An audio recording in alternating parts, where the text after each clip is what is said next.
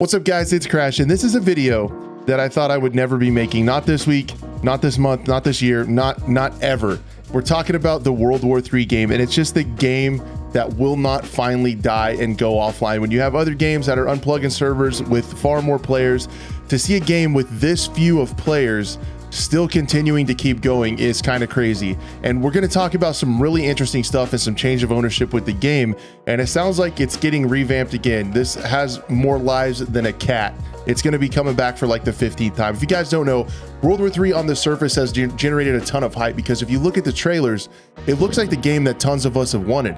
It's like an immersive, kind of more hardcore, but a little bit more tactical than other games. It's like a fine kind of mix of both, of a Battlefield type game. Large destruction, large maps, big battles with vehicles. And to me, the base of the game has always been really good outside of the audio, I will say, but it has some of my favorite systems when it comes to soldier and weapon customizations. I think that's A tier. Like the setting and everything of it is awesome, and it had chances to do well, right? It's had two really big chances to come out as a Battlefield competitor. We were talking about this game, man, way back in the day when Battlefield 5 was dropping, and it didn't meet expectations. Everyone was like, World War III is gonna save us. And then it just had server problems and issues and could never get any more new content. And it just mainly constant netcode and server issues kept people from being able to play the game, and eventually essentially killed the game. And then it came, we rolled back around to DICE taking another stab at Battlefield with Battlefield 2042. And the same exact narrative happened. At that time, World War III was going to come out as free to play. So they were going to get another influx of new players, and it was going to be the Battlefield killer. 2042 did not meet expectations. That's even EA's words, not just mine. It didn't meet mine for sure, but it was going to be the next Battlefield killer. It was going to take the place of Battlefield 2042. It was going to stand in for Battlefield yet again, and again failed in the exact same way. And then for several years, it went free to play, got another little influx of players, and guess what? Players are met with the same issues over again, as well as just not enough people playing it because of the bad taste that it left in its mouth the first 3 strikes that the game was given, essentially. And so you have this game that's just been kind of sitting there and teetering, and all that's been coming out from the game, from the Twitter account, has just been, we're doing maintenance, we're doing maintenance, we're doing maintenance. That's it. Nothing. It has been dead silent. Well, then last year the game got sold to a new development company, and we didn't know what was going to happen because the tweets kept coming with, we're working on the servers, we're updating, it's just maintenance, it's just maintenance. And that's all we heard, and we didn't know what was going on until today. There is a little bit of life left in this game, I guess. Again, guys, I cannot tell you how reserved I am for my hype on this, and how cautious, heavy on the cautiously optimistic we are. Incredibly cautious, as cautious as it gets, about what we're about to see because of the failures that this game has had so many times. But it just has those things that many people want, right? We have like an arcadey feel. It's going to be very tactical. It has really good weapon customizations, some really cool grounded skins, as well as, I love the soldier customization because you can customize your gloves, boots, pants, vest, hat, everything differently to give your character its own unique look. You have all this stuff that we want to see, as well as, you know, large scale combat in gritty cities, Battlefield war-torn cities, like big, like urban, dilapidated battlefields that we want to see in video games, like gritty setting, all that stuff. Well, there was a tweet 11 minutes ago as of recording this video from World War III, and it says, we'll be doing extensive testing this week. The playtest will take place on the 6th of September. Join us at that time and get a prize. More info on Steam, which we're going to take a look at. We're waiting for you. And I think it's kind of a bold statement. It made me laugh to say we're waiting for you. It's like, who's waiting for who? It's been how long, World War III? Who's waiting for who? But with the game changing hands and the developers, you know, changing codes and restarting to test the game and check it out, there is a chance, albeit in my opinion, a low chance, that this game could make one of the craziest comebacks. I would call it a resurrection from the dead of all time. So let's go over and pop over to Steam. There's some more information on there, and I want to check it out with you guys. So here we are over on Steam, and it's talking about the PTE playtest on the 6th of September. It says the last 8 months have been long and arduous for us. Taking over a big game as World War III was not an easy task. As promised at the beginning of the year, we prioritized the overhaul of our matchmaking system, optimization of the game, server and client side. However, this is an iterative process. The changes we made are just the first batch, with much more in the works. So I already am understanding that we need to pump the brakes, that this is going to take a long time, but it's still just crazy. It's crazy to actually even be talking about this game. They're pleased to announce that the entire project infrastructure, including code, asset, licenses, and everything, has been transferred from the old developers Farm 51 studio to the new development team. The game is huge and complex, as you can probably imagine. It has a lot of gadgets, it has field call-ins, there's a lot of stuff to this game, and it took us a long time to learn how it works and overcome the challenges that we encountered.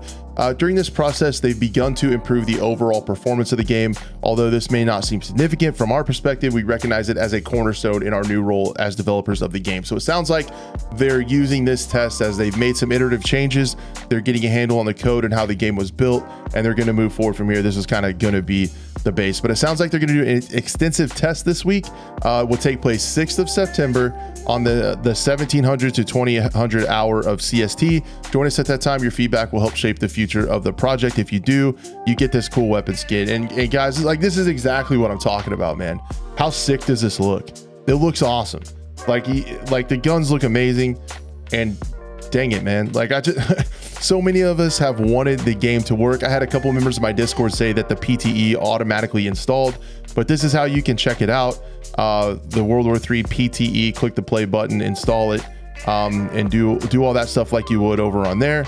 And it sounds like it's going to be going live, but again, you guys can see the customization is awesome. It doesn't look like they did anything here, but after the play test, fill out the survey. So this will be interesting and definitely something that I'm going to do. I would like to fill out the survey because I want to let these people know what the game needs. And, you know, that kind of leads me to say what the game needs has not been a secret. It's not been a secret at all. We want it from the gameplay perspective. It needs audio. The audio got kind of fixed one time. It's still really rough. You have pretty good visuals with really bad audio. The weapon sounds, the footstep sounds, all that stuff needs completely overhauled. That's no easy task. And then it needs content. I know from Blue the Robot, fellow podcast host, and he often covered this game in its infancy as well. He was the foremost, you know, content creator for World War III. He said they've actually played some games with like an HVT mode that was kind of like a search and destroy type mode. So I'm telling you, man, if you took this game, the base is there.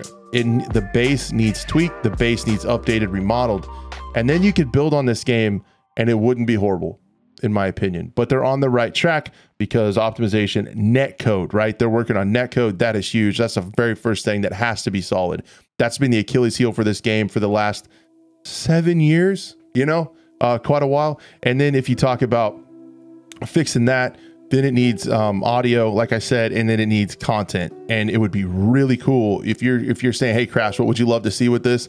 I would love to see the battlefield type mode, and I would really love to see a round based with the tactic, like there's like team killing in this, there's like tactical leaning and movement in this. I'd be really cool to see like a HVT or a bomb type diffuse mode. I love bomb modes. That's what I would love to see in this as well.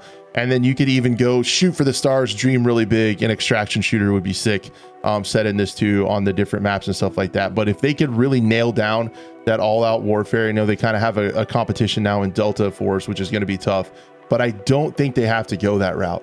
I really do think this can be just a little bit more on the tactical hardcore grounded side, because remember, this doesn't have specialists. They bring back a server browser. You're talking about something that could be compared to like a Battlefield 4 with updated graphics and stuff like that. So it's possible to be done. There is a very distinct roadmap that they need to follow. Again, fix the netcode, fix the audio, and start adding content and nail down that Battlefield type, you know, Battlefield 4 type gameplay. And we're talking about something that could survive and maybe do some other stuff. So you would think with somebody else purchasing the rights to this thing to develop it, that they're at least going to try to do something with it, right? You wouldn't just buy it just to kill it. So they're going to try to do something. It's going to be interesting to check out. What are you guys' thoughts, and how wild is it that I'm making a video talking about the World War III game that I've followed like since I've gotten into gaming? It's crazy. Anyway, guys, thank you so much for checking out the channel. I can't thank you enough for making it to the end. That's incredible. I love you all and hope to see you on the next one.